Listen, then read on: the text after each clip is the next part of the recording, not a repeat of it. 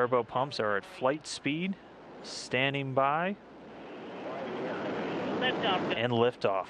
Jeff Williams, Alexei Ovchinin, and Oleg Skropochka launching to the International Space Station.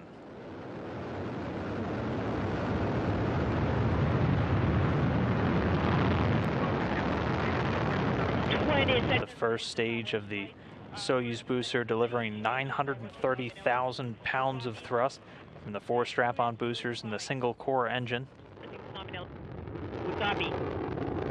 First stage going to be burning liquid fuel for the first 2 minutes and 6 seconds into the flight, passing through the cloud layer.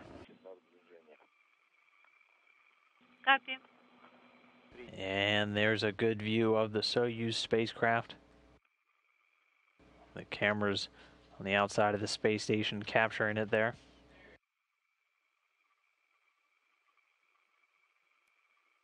Range 300 meters.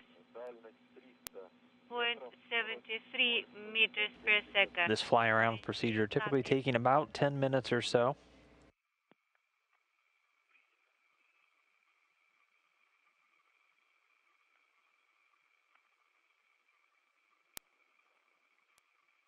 NASA's Jeff Williams and Roscosmos cosmonauts Oleg Skropochka and Alexei Ovchinin on board, executing the fly-around maneuver to swing themselves onto the top side of the International Space Station.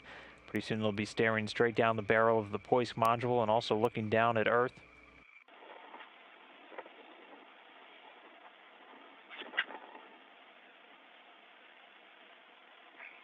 And there it is, the hatch now open on the Soyuz spacecraft. That hatch opening right at 12:18 a.m. Central Time, 1:18 a.m. Eastern Time. The 3 newest Expedition 47 crew members ready to make their way on board the International Space Station. And first through the door is NASA astronaut Jeff Williams. This is going to be his 3rd long-duration stay on board the station.